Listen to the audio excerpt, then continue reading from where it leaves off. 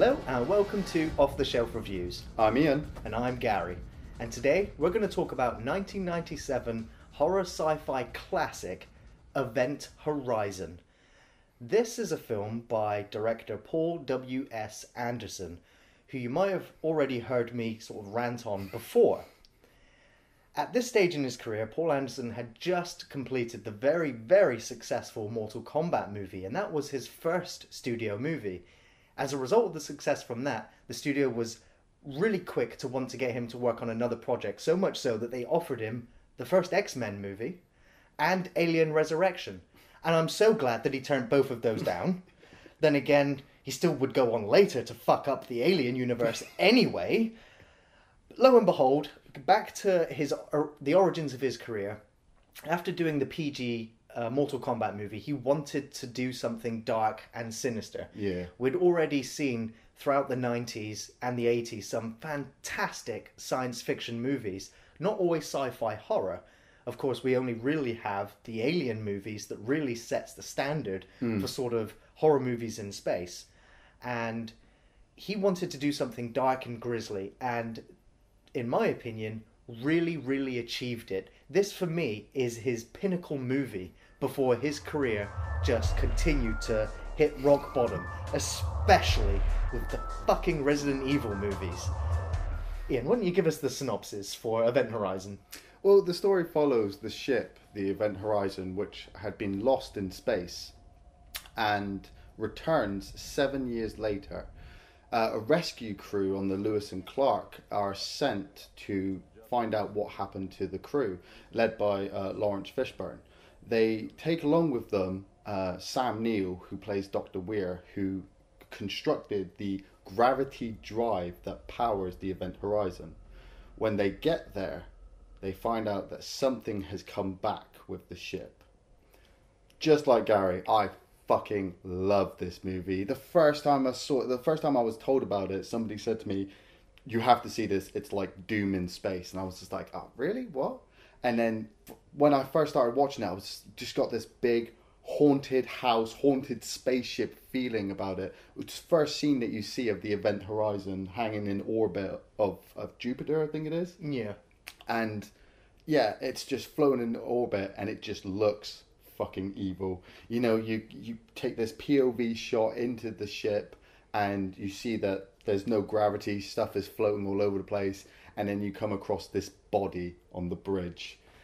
Sort of floating and spinning. Yeah, and for me that just cemented that, you know, this was going to be a fucking scary, nasty film.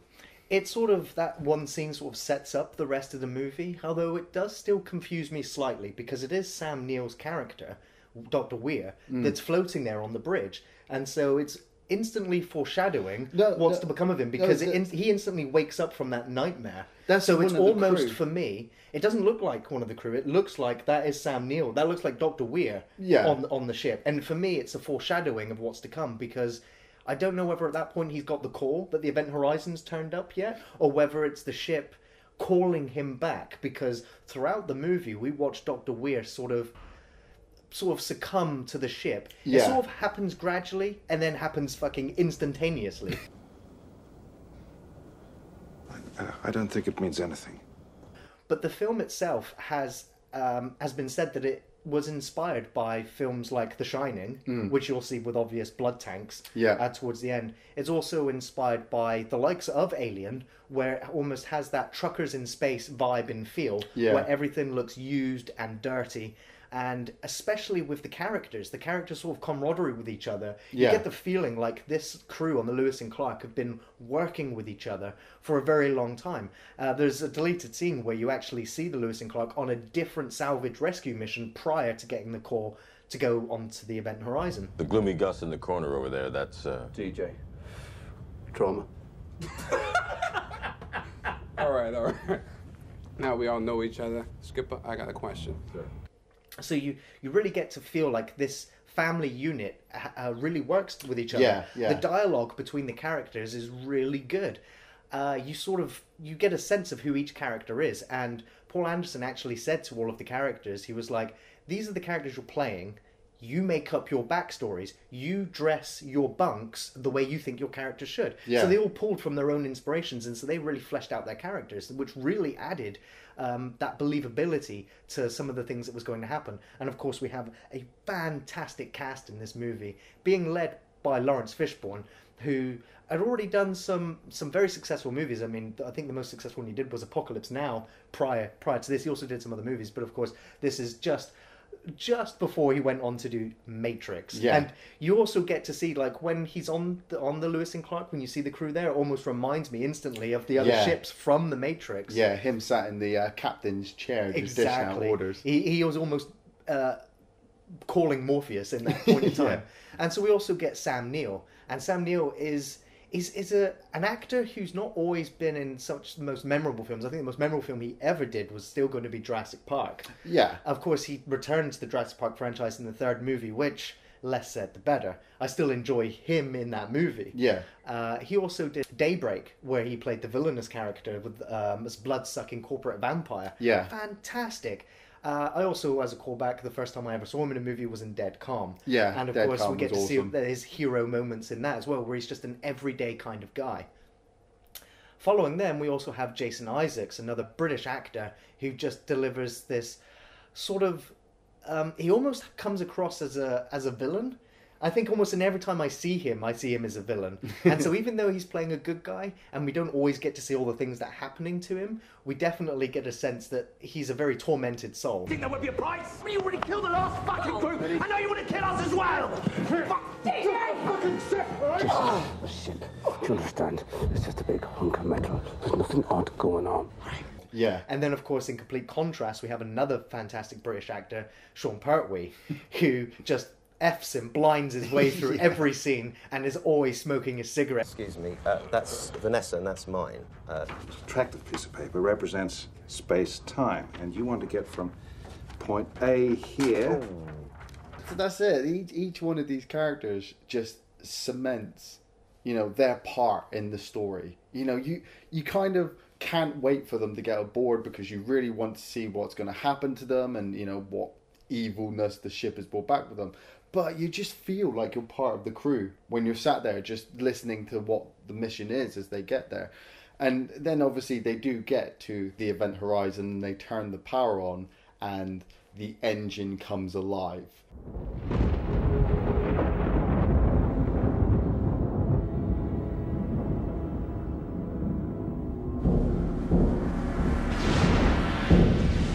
This, for me, is where it starts to become a lot like the Doom universe, because it opens a black hole. It just opens up a black hole within the ship, and the first person that pulls in is Justin, and that's it. He's fucking, tormented. You don't know how long he's been inside this other world until he's pulled back out, but when he comes out, he does not look happy. The dark.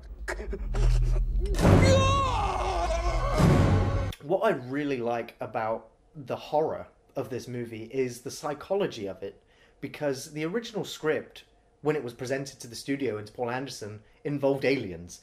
The ship had gone through the black hole, gone to an alien planet, and brought the alien back with it, and it would have just become a very formulaic sort of Aliens movie. Yeah. But it just wouldn't have been to that same standard, even though it emulated all those things. So the idea to actually have it be a hell dimension, or whether it's the biblical hell, it's sort of unknown. And what I like is that all of the characters are constantly asking questions. So as an audience member, you're also trying to figure it out, and you're making your own sort of ideas about what's happening, and then none of the answers are given to you. You see Dr. Weir, and he's just like, I don't know. Where's it been for the last 7 years? Look, I don't know. I don't know is not good enough, Doctor. You're supposed to be the fucking expert. I need answers. That's your job. Now the other place, where is that? Don't know. I don't know. And so you're kind of just left to enforce your own beliefs on what's happening. From hell. You don't believe in that kind of stuff, do you? What I like is that the event horizon itself is built and based upon the Notre Dame Cathedral in Paris. So the Event Horizon actually being this dark, foreboding, gothic emblem of religion, becoming this hellish nightmare that there is no escape from unless you literally want to do it Justin and out the airlock. It's the only way you're going to escape it. But even then, we also see other characters. The ship's not going to let you leave. No. And that is just the pure evil that this film captures. It's hard for me to even call upon any other movie that has this real malevolent evil about it. Especially, I think, because of those hell sequences. Oh, yeah.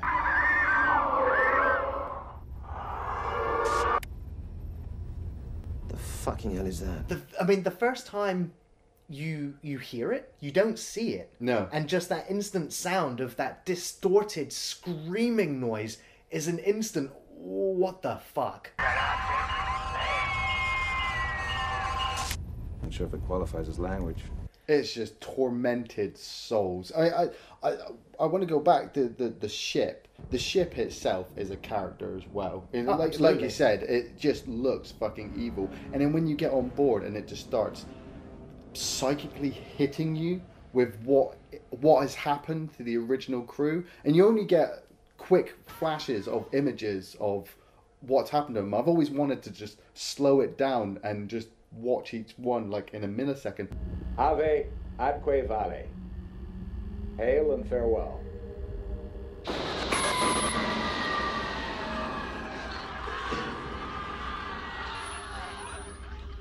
What is that? I'll run it through a few filters, see if I can clean it up.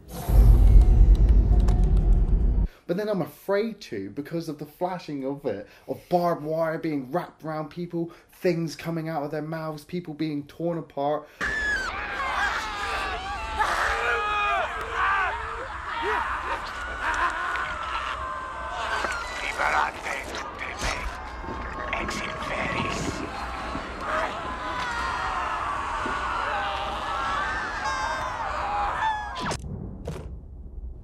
We're leaving. It is known that Paul Anderson did make a 130-minute version of this film, and the test audience looked at it and was like, no, you have to cut those images out, it is way too violent. And I'm like, really? Compared to some of the shit we see nowadays, I'd love to see this 130-minute version of Event Horizon. I want to be in this chaos realm that they've gone to. This is a feeling I get, is the ship went through a portal and went to some hellish chaos world, and some demonic entity has come aboard and just eviscerated everything in its path and has crushed the souls of the crew into the ship. See, what I would like to see from that extended cut isn't necessarily all of the gore. Now, in interviews with Paul Anderson, he explained some of the imagery that's there. Let me show you.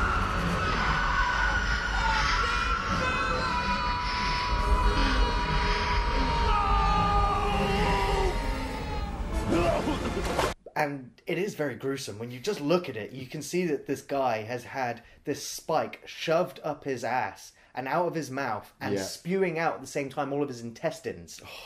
It is gross on such an unbelievable level. So even though it's very quick, it has such an impact. Yeah. So therefore, I don't think I would like to see any more of the extended gore bits. What I would have really liked would have been more character progression, especially with Dr. Weir's character, because I like the small transitions he takes towards becoming sort of indoctrinated into becoming a slave of the ship. Yeah. Especially where we see him in the green sort of corridors of the internal workings of the Event Horizon, and he has flashes of his wife, and he is guilt-ridden with the fact that he has spent more time with his work than he has with the rest of his life. And I think the film also has a bit of a sort of underlying metaphor in the film, because there's a lot of the characters that are also sort of wanting to go home and they're just working too hard. Yeah. And so there's sort of an underlying theme there. I would like to see more of the characters' sort of dialogue and interactions with each other, because we don't get to see all of the characters' hallucinations. We only get to follow just a select few of the characters and their problems. And so for me, the film's pacing is slightly off as it is, But I want those scenes restored because I want more characters. I don't necessarily need to see the gore. The gore that's in the film, even now, is still fantastic, and it still gives that same impact. I can understand the fact that they cut some gore away, because I think just like any horror movie, and it's always been said, the less you show, the better. I see. Well, that's exactly what we don't have, Doctor. Yeah. To tell you the truth, I mean, that would actually balance it out a bit more with having the investment into the characters and knowing their backstories, to then obviously having the extra gore scenes when they're having their own hallucinations. I mean, it's like Miller's character. He talks about the guy that he tried to save on the other salvage ship, and how obviously the flames could flow over the guy, and he just knew he couldn't save this guy as he's on fire. But the way he describes fire in 0G, I don't get the same feeling that he's trying to put across from me. I would if I actually saw it, which obviously would lead into more backstory, which would then lead into more hallucinations. But as a balance, it would work. I feel it would work, because you'd have these characters that you're invested to. You'd have this scary ass motherfucking ship. You don't want to put them on there because you know they're going to get eviscerated, but you can't help yourself because obviously you want to progress the story and find out where the event horizon has gone to.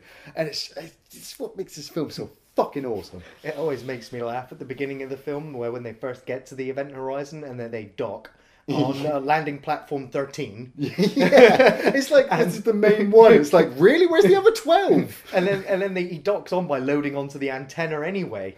Like, okay, you're going to not listen to the doctor who's just told you not to park it there? No. But what makes me laugh is the fact that it's all the Americans that go onto the event horizon, and all the European crew just sort of stay back and watch from the monitors. See, some people have said that obviously the special effects for the ships are quite dated now. And I would agree the film is almost 18, 19 years old. But for the time that it was released, these were still really good special effects. And I like the way that obviously it's a mixture between computer graphics and models. But I just love Sean Pertwee's, attitude of, I'm not staying on this fucking ship. I'd rather stand outside in 0G fixing my other ship just to get the fuck out of here. Listen, I'd rather spend the next 12 hours outside than another 5 seconds in this shit can. And I'm like, I'm with him. I'll stay out there. You've seen the meat grinder. That tunnel. Like, what actual scientific purpose did that tunnel have? Well, I mean, Weir obviously explains it that it contains the magnetic fields that the generator is giving off. But it still looks like that. I'm like, you walk down this really dark, scary ass corridor lined with explosives just in case, you need to escape. Then you walk into this scary ass meat grinder corridor, and then once you do get past that, you stand in front of this fucking Cenobite trophy in the middle of a room with all these spikes, and I'm just like, I would not be here. That's not a safe place to work. No. I will say there is some poor CGI work in there, and that mainly comes from the sort of debris that's floating around on the ship. I do like the crystal body when it smashes and hits the ground. I thought that was cool. I liked the little nod to the watch that's floating in space. It was the same watch that Buzz Aldrin wore on the first trip to the moon. Some of it works, some of it doesn't. The gore effects are fantastic. The ship design is fantastic. And I think a third of the film's budget went into one 40-second shot. And that's when Dr. Weir is, I think he's shaving. You have the jump scare with the blinds. And then he looks out the window, and the camera does that sort of 360 sort of rotating pan effect where you have the real actor, then you have the miniature, then you have the CGI station, then you have the background. And I think that it was gone on to say that the guy who oversaw that effect left the business after making that effect. I don't understand why this film is so hated, really, on like Metacritic and IMDb. It gets such low scores. I can understand that perhaps the film's pacing is a little bit off, or that maybe it feels a little bit dated. But this, for me, is a real, genuine horror movie. It has a few typical jump scares right at the beginning. But after that, it is a deep psychological horror movie where you're watching these characters sort of falling apart, questioning what's going on, not being able to trust anybody or anything. And really coming to grips with the idea that they are all going to die in one hellish, nightmarish way. Especially when they finally get to see the video footage of what's happened, and Jason Isaacs gives the full translation of the Latin. I thought it said liberate me. Save me. But it's not me. It's liberate tutte me. Save yourself. And it gets worse.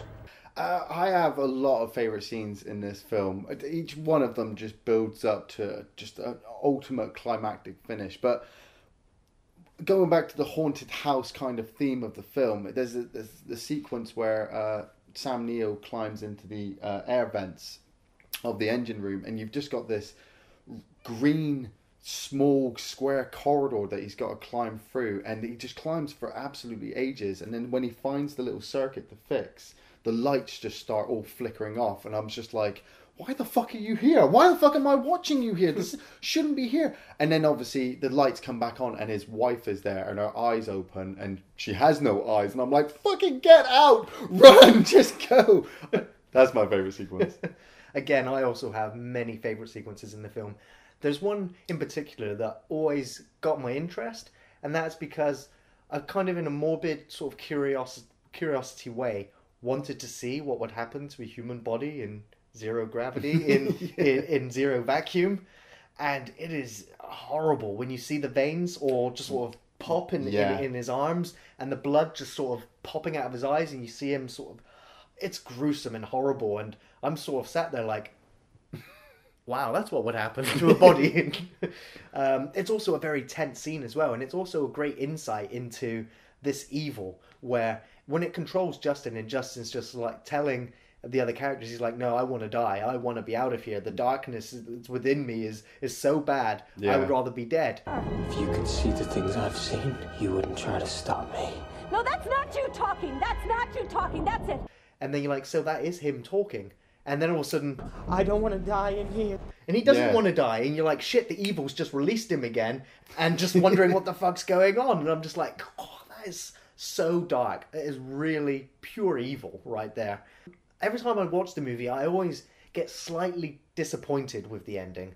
However, it is massively open to a sequel. Yeah. And Paul W.S. has always said that he might want to return to it to tell the story of what happens in Event Horizon, which I never see the point in doing that, because we already know now. It's kind of like doing the prequel to The Thing. We already know what happened to all the Norwegians. You might want to spill it slightly differently, but I would definitely love to see Laurence Fishburne come back and see him in the Hell Nightmare. Who are you? I'm the one that got away. But still, as a favourite scene, I'm just going to have to say the whole fucking movie. I love this movie. It engrosses me every time. I love the sci-fi aspects, the horror aspects. I forgive the small problems with the film by the things that the film does right. Definitely. I really recommend Event Horizon. There's not many movies within that genre that I can recommend other than the Alien movies or any movies that have sort of that theme or flair. Event Horizon is a one-of-a-kind movie.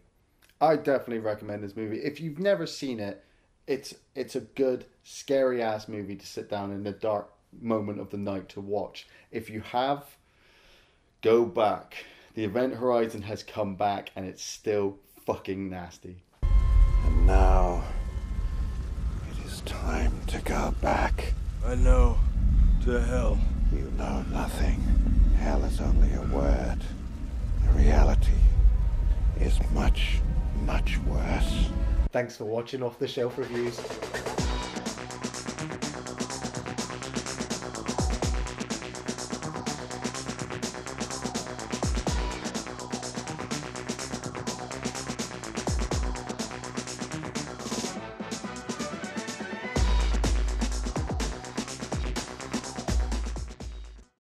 Yes! Here I come, motherfucker!